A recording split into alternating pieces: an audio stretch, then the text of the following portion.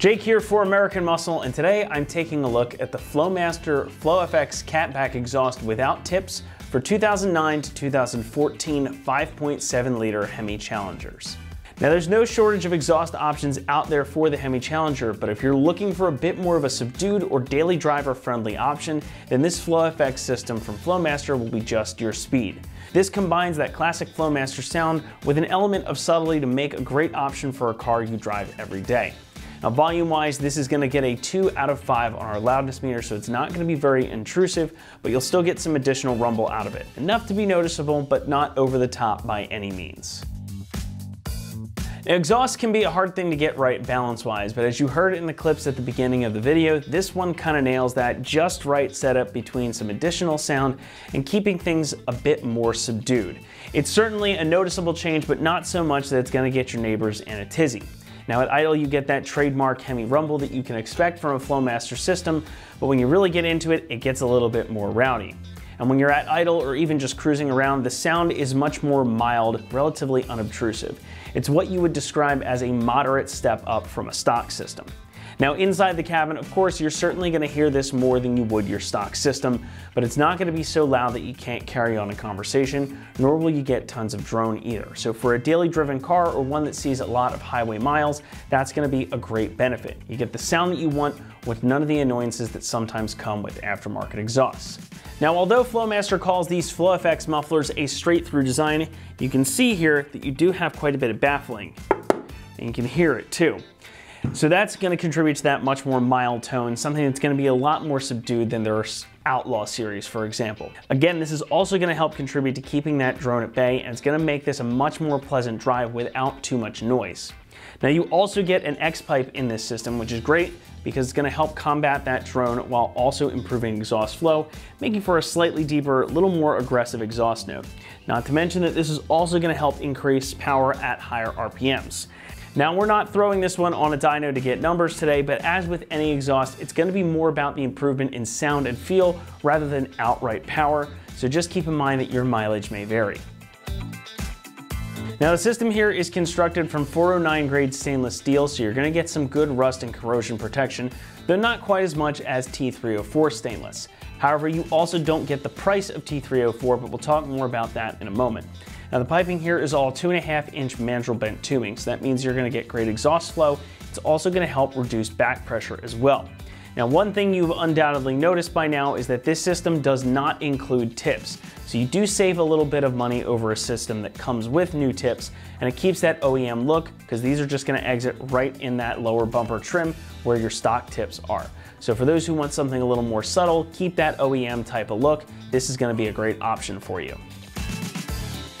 Pricing here comes in right around $925, putting it on the more affordable side of the spectrum when it comes to exhaust for these Challengers.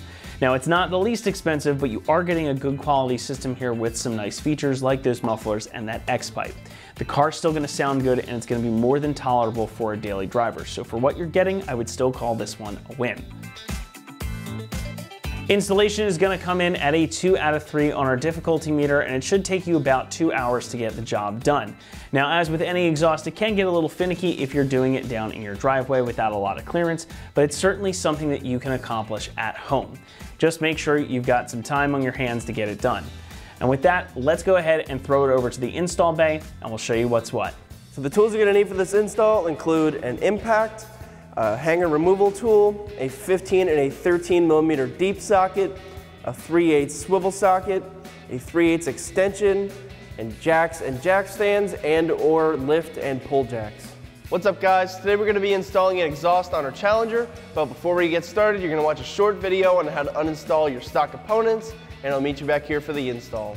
First step here, I'm going to grab my impact gun, an extension, and a 13mm socket, and I'm actually going to remove the hanger isolators directly from the frame, unbolting them from the vehicle, rather than using a removal tool and popping the isolators out. So we're going to keep them all in one piece attached to the exhaust and just remove them from the frame. So I go straight above the muffler, there's one behind it and one in front of it by the tips.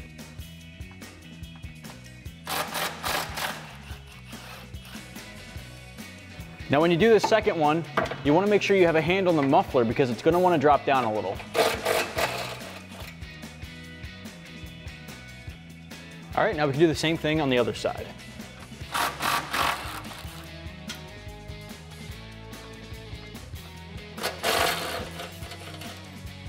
So now you can grab a hanger removal tool and head back toward the middle section of your exhaust here. Now on the driver's side, you have this flex tube. Directly above that, there's a hanger into the isolator. I'm actually going to pop this guy out.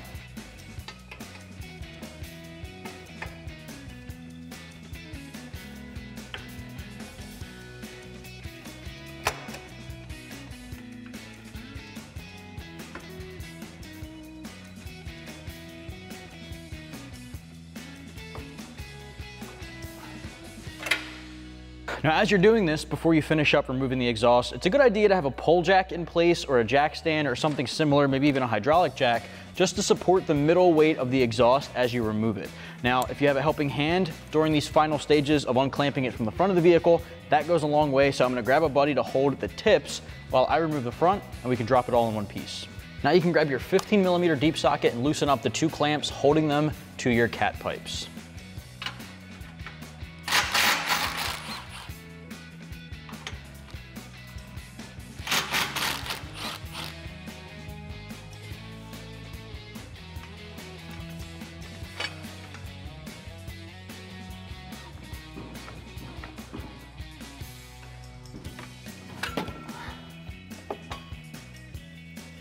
We're going to grab our X pipe, we're going to slide those two in.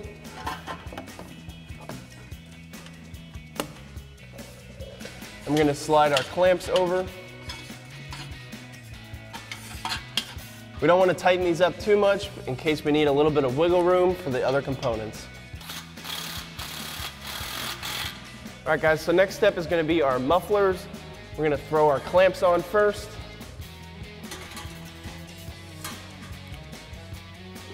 And for our muffler on the driver's side, we're going to make sure that it looks like this. So the inlet pipe is going to be towards the middle of the vehicle, and your outside was going to be in the middle. So we're going to slide that over our X pipe. Slide our clamp over. Make sure this is straight. You're going to grab your 15mm socket, and we're going to snug this up.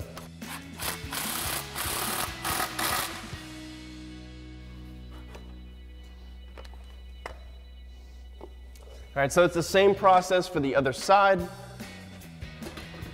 Just gonna slide this in.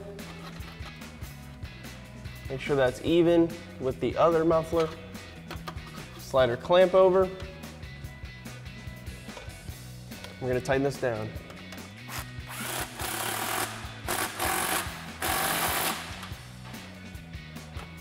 Get that a little more tight so it stays up there. Next step is going to be our tailpipe. Slide our clamp over that muffler. Then I'm going to grab the hanger and put it into the isolator up front.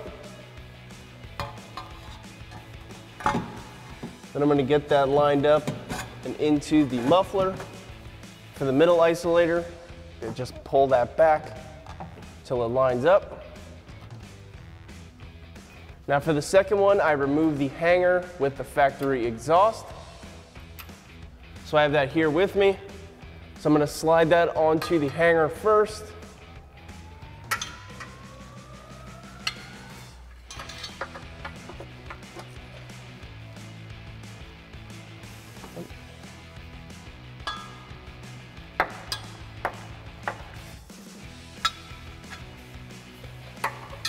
Then I'm going to thread that in to the factory location of the hanger.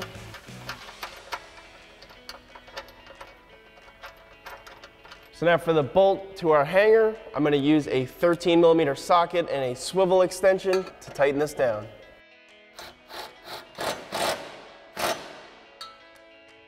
And now you can tighten that clamp down right at the muffler. So now we're going to take our 15mm socket and we're going to tighten this up.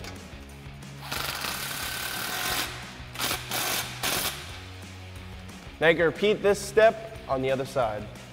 All right, so now we're going to install the factory exhaust tips onto our new system. So we're going to slide our ball clamp over our tailpipe.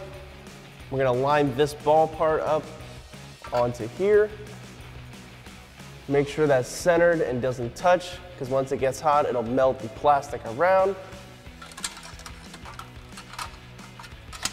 Slide that clamp over.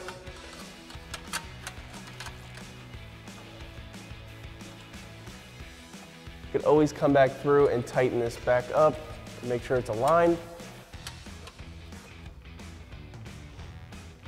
So now we're going to take that same 13mm socket and swivel socket, and we're going to tighten this down.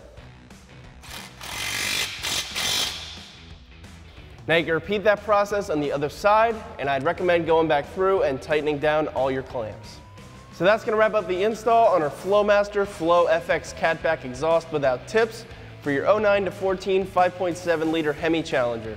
Thanks for watching, and for all things Challenger, keep it right here at AmericanMuscle.com.